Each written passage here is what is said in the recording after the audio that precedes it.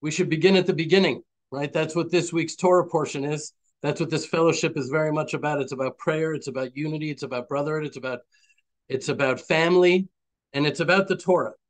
And this week's Torah portion was the book of Bereshit, in the beginning. And that's where I think we need to begin. Bereshit, Genesis. This Shabbat, that's what we read.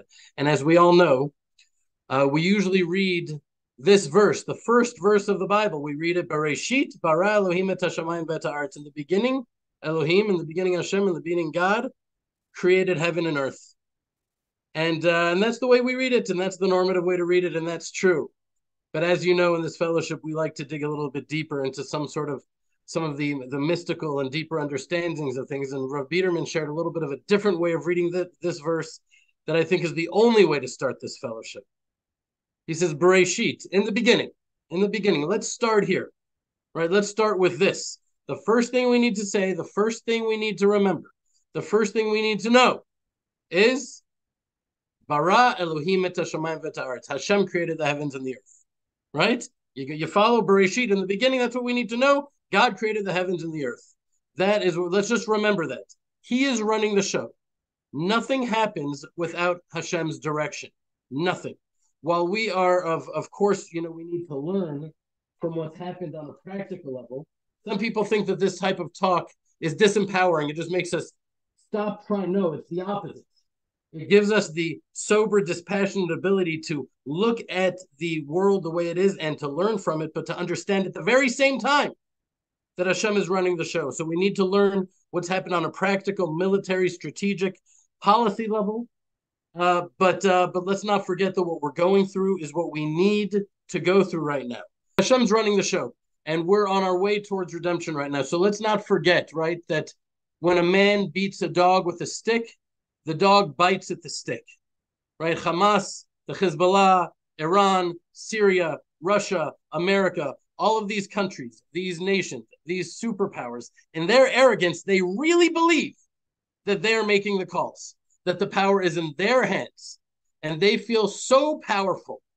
But really, right, Mishle, the Proverbs tell us, Kemayim, like water streams in the king's heart, in Hashem's hands. Like streams of water is the king's heart in Hashem's hands. He turns it where he desires, right? They are merely sticks in Hashem's hands. They're puppets in the hands of the God of Israel. All of this is being orchestrated for our benefit and for our growth, to bring us to the place we need to be to bring redemption, not only for ourselves, but for the entire world. So Rav Biederman, reminds us from Psalm 148. He says, Eshu barad, sheleg v'kitor, fire and hail, snow and smoke, stormy winds that executes his command. Ruach se'ara osed dvaro. These stormy winds, these hurricanes, feels like a category 5 hurricane.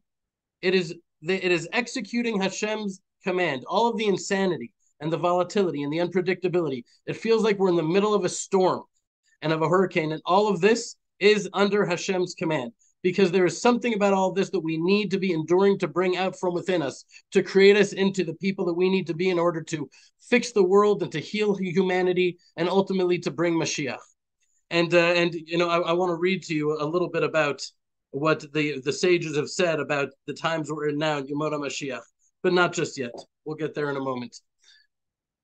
So Rabbi Berman, remember Rabbi Avi Berman? So he says, he quotes a verse from Isaiah in the name of Rav Druckman that just nailed it, right? He says, Jeremiah chapter 30, verse 7, Et Sarah Yaakov umimena yivashea. It will be a time of trouble for Jacob, and from it he shall be saved. And my friends, notice here, he doesn't say it's a time of trouble for Jacob and afterwards he'll be saved. It says mimena, from it, meaning from within the trouble itself, because of the trouble itself. That will be our salvation. And what could come from this degree of darkness, right? What could come from it? And the answer is that from such an unprecedented, deprivated darkness will come an equal and exactly opposite degree of light. A light is so beautiful that we can't even imagine it in our current state. Our sages teach us that the light that will come from this will be so intense, so blinding, that only if you've spent your whole life building up your faith and internalizing your trust in Hashem and performing acts of charity and loving kindness, to the degree that you've done that, you'll be able to receive it. Because the sages say the light of redemption will warm the righteous and burn the evil. Right? The same light. And on some level, our whole lives here, definitely the whole fellowship, has been practiced for building those vessels of faith and trust that we need right now.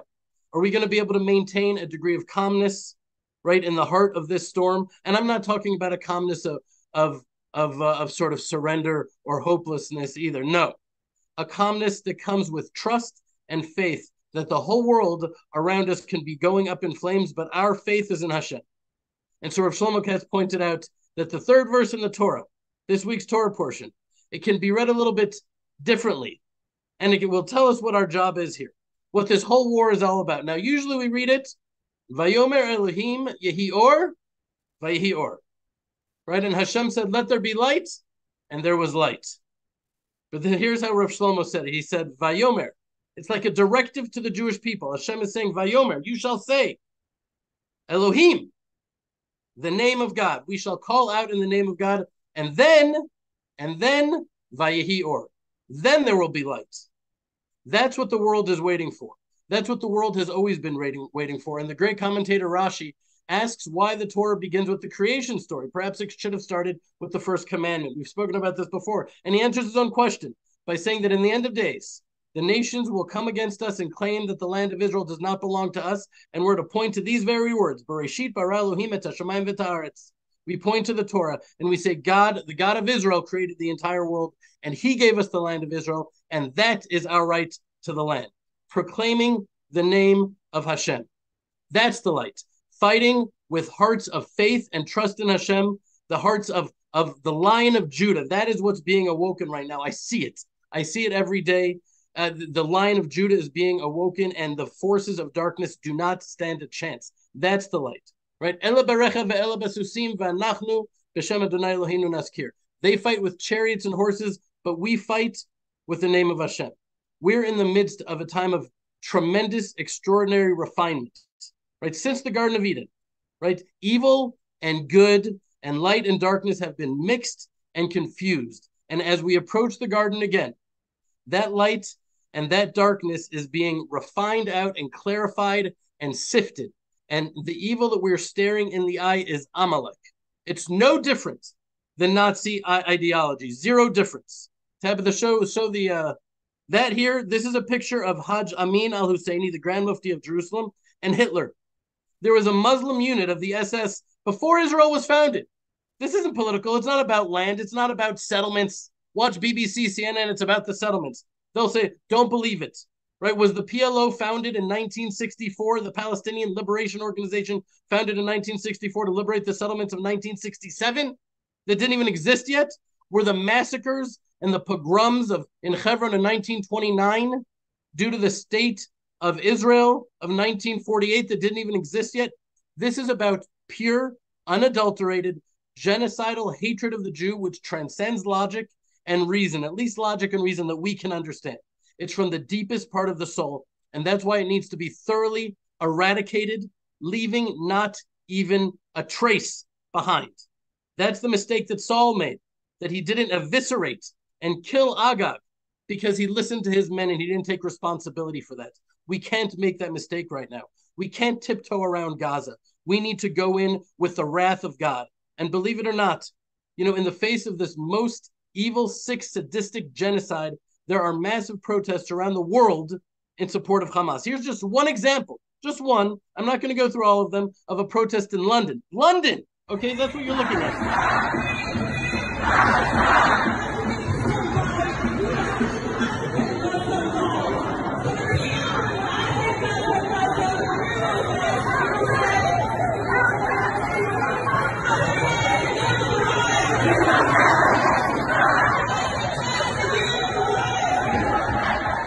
This is days after the horrific murder, rape, torture, burning of babies with sadistic glee. And these people all over the world, thousands, tens of thousands, hundreds of thousands, even millions, are doing this, right? All those who defend Hamas, all those who rationalize or justify their genocide, all those who morally equivocate and call Israel's, lack of response thus far, already they're calling it disproportionate because we shut off their electricity and their water. We need to be providing water and electricity to the Nazis that are seeking to wipe us off. It's so insane. These people are casting their own lot, and attribute for attribute, they will pay the price of their moral blindness and their evil and their duplicity. And it's never been more clear what is light and what is darkness. And for those that are too morally corrupt and spiritually sick to see it, well, their blood is on their own heads. And if you have any fear in your heart right now, it should be for them, right? Because they are making their own beds. Because as far as fear is concerned, that is the real war right now. This is becoming increasingly clear to me every day that goes by about what's happening in my own heart. This is not a war against Hamas. This is a war against doubt. This is a war against fear. This war, it's an inside game. It's an inside game. And the real battlefield is in our hearts, not only as individuals, but as a nation. And when we win that inside game, when we put our faith and our trust in the God of Israel, then victory in the outside, that will just follow. Because if we saw things clearly, if we could calm our hearts and our minds and zoom out, we would see that Hashem has a perfect track record in protecting his people. And the proof is, we're here right now. I'm talking right now. This fellowship is happening. We've been ingathered from the exiles, and our ancient language has been revived, and the words of the prophets have been revived, and here we are. Hashem has a perfect track record. We haven't endured thousands of years of exile and persecution just to call it a day right now. That's ridiculous. So Rav Manis Friedman shares a beautiful idea from the shortest of all Psalms, Psalm 117. He says, Hallelujah Adonai kol goyim shabchuhu kol ha'omim ki gavar aleinu chasdo. Oh, praise the Lord, all you nations. Praise him, all you peoples. For his loving kindness is great towards us, and the truth of Hashem endures forever. Hallelujah. Right? All the nations, this is what Rav Manis says, all the nations will praise Hashem because of the chesed, the loving kindness Hashem does for his people. So why are the nations praising Hashem because of the loving kindness he does for us?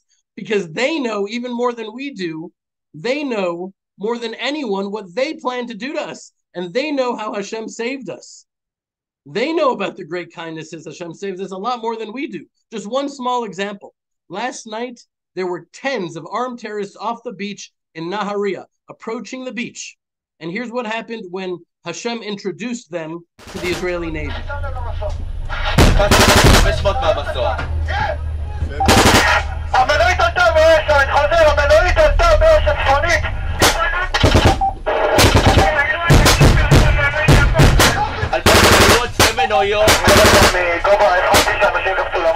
Just imagine if they had made it to Nahariya. For every single one of the Shabbat, Simchat Torah mornings, the genocide that just happened, there are thousands that are planned and there are thousands that are foiled. And Hashem has constantly been protecting us. And the other day, I led davening, I led prayers, and I just wept. There's maybe 100 guys that I was leading in prayer.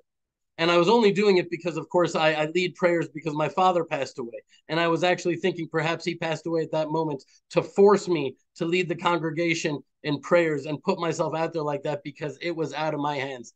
I just wept. And it was painful, and it was vulnerable, and it was unusual. And it isn't common for the leader of the service to uncontrollably weep through prayers, but I did. And I had a moment, I was like, I should step down. I should let someone switch me out. But I said, no. This is real.